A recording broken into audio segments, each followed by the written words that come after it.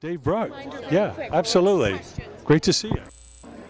Great to see you. Always good to come out and do some doors with Robbie and for a great cause. You're right. Yeah. You're right. Now, when did you first start listening to Doors music? How old were you? Probably back in high school. Okay.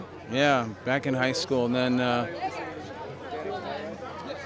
I got a opportunity to audition for the Jim Morrison rock opera when I was in college and got the lead in it, and that's what kind of sent me on this course. Wow. What was it about his voice that spoke to you?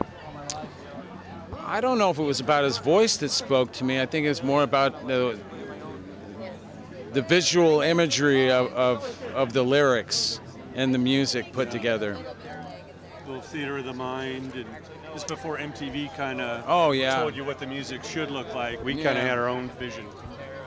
Okay. What advice do you have to the young singers? Oh, sing.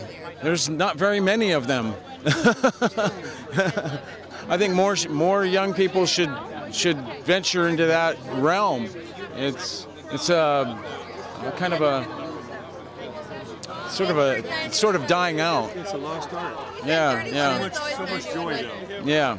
Thanks for coming out. Great to see you. Thanks.